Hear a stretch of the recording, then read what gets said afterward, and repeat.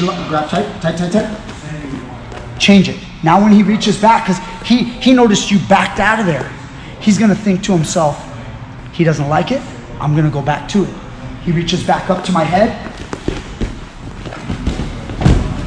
Okay, right there. Okay, so the second that he comes back, make sure there's a little distance. Weak, with my arm sticking out, extended, strong. Weak, strong. So when I grab somebody and I get on that collar, I'm grabbing Ryan and I keep my elbow in and I keep it nice and tight, so I'm controlling this guy. Okay, here.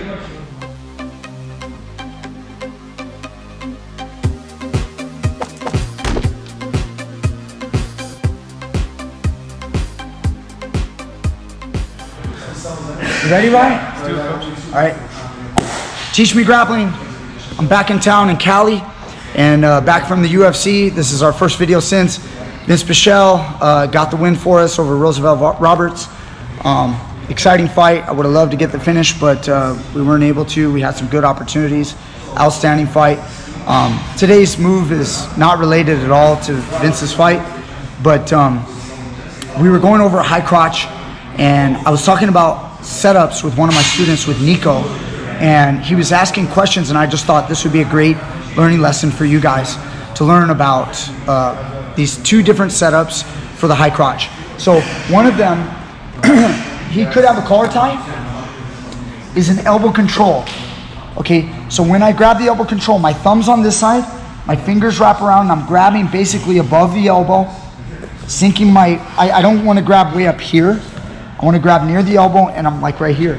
Now, when I have this and I rotate, I want to rotate my shoulders and my torso and get in here. Yes. See the positioning, see my shoulders, see the connection. That's a real common move, the elbow control, and you rotate. But what we've been doing today was the post high crotch, or the post high C, we call it. On the post, I'm going thumb up, so it's not here, it's here. And this is really common, okay? Really, like, you'll see a lot of guys do this, but maybe they don't really understand when to do it or why, how to do it. Posting here and getting a space so you can get inside, so you can get to that leg. So watch what I'm gonna do. If he's kind of high, I'm gonna give you a philosophy here. If he's kind of high, which right now Ryan's high. He's not in a low position. He hangs on kind of tight. See, it's real hard to pull his elbow out. I can't pull it out. You know, be tight, yeah. I can't like pull it out, but I can change levels, okay? I can change levels. So when a guy's generally high, because he's strong in this position, I'm gonna change levels and post. Hold on tight. I'm gonna change levels and post. When I do that, my right hand's gonna shoot up the crotch. Some people wrap low. I'm gonna come up the crotch with my head up. His leg will probably go back. No, Ryan, just lean over and put your leg, yes, keep going. Yes, like that. His leg will go back, and then I'll turn and then come up the butt, and then we'll see how this one goes to here, and then we'll come to a double or the waist, and then I'll lift and run the guy down, okay, and take the guy down.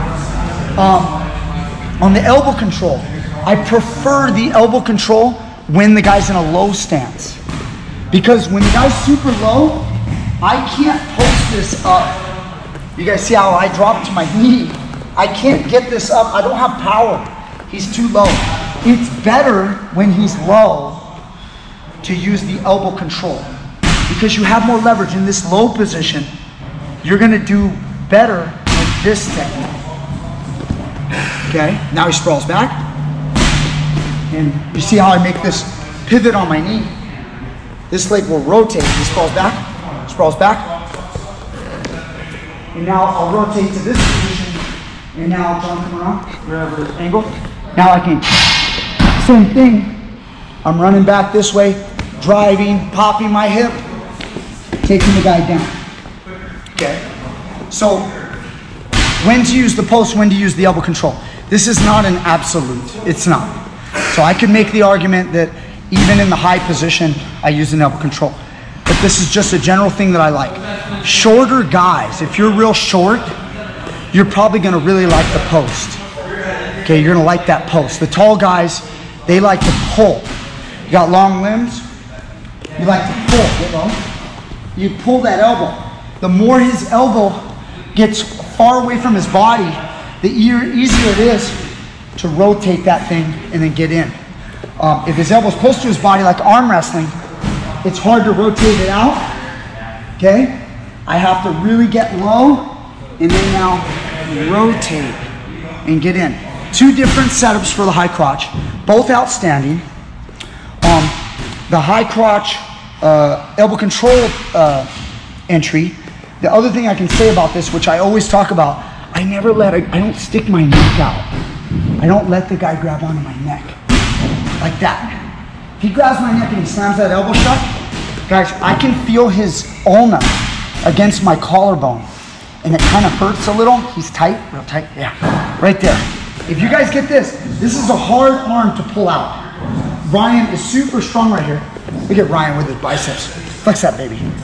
Yeah, look at that. It's hard to pull out. Now the other thing is, his elbow hits my shoulder.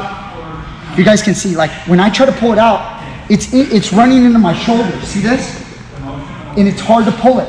So it's really important, guys, that I get some distance. Now notice his elbow is not touching my chest. So now when he tries to pull me in, let's say my right hand here, I'm bracing against him. And I'm here now, and I set that elbow control. Now, when I change levels, I can rotate and bring this elbow here, and my head can rotate. You notice there's nothing impeding my elbow control. Okay, there's nothing impeding it like there is if he sucks me in tight, and let's say he confirms it with an hook grip right there. Now, you guys are gonna go, I can't shoot.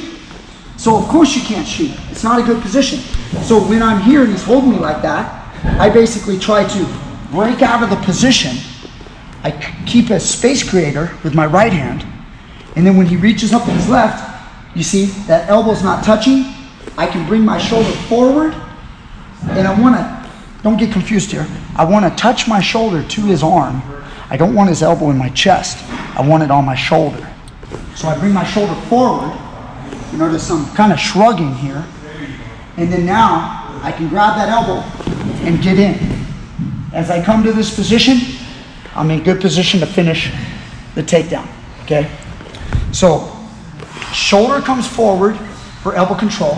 If I'm gonna hit a post in the same way, I wanna be here. I don't want a guy lodged here on my neck. Stick my long neck out there and then try to expect to post him.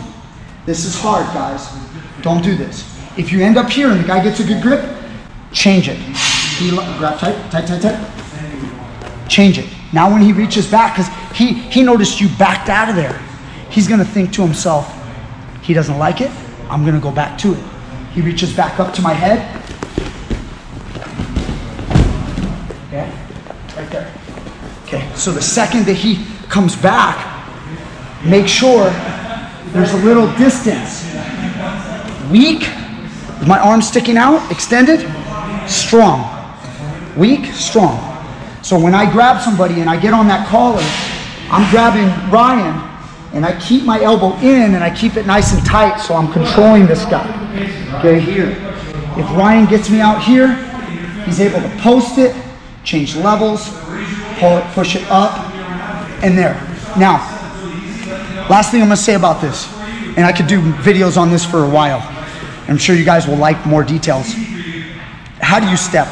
Do you step with an inside step or an outside step? Different people do different. There's nothing wrong with either one. They're both great. But I will say this is what we're doing today. Use the outside step for the more upright. If somebody's more upright, I'm gonna do this step. I step simultaneous as I do the technique. I push off my right and I step to the outside. It eliminates a step. So when I'm here, he's tight, tight, tight, yeah? When I'm here, I step and then my right leg will step across, and I'm ready to lift, okay?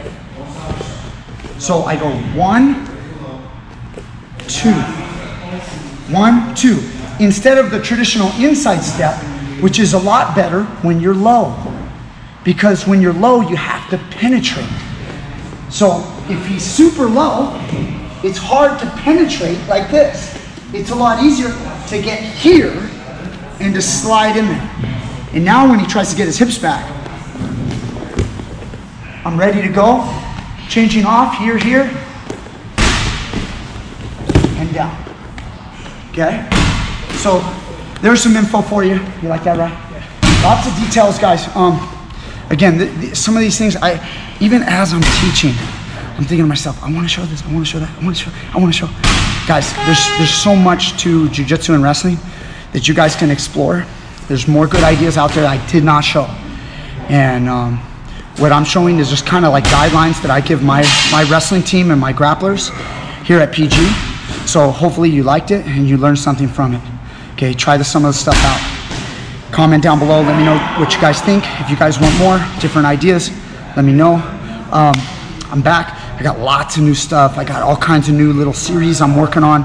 So please stay tuned. Click the like down below. Click the Patreon link or PayPal link and contribute to this channel. And that's it. Ryan, we're out. See you guys later. Boom.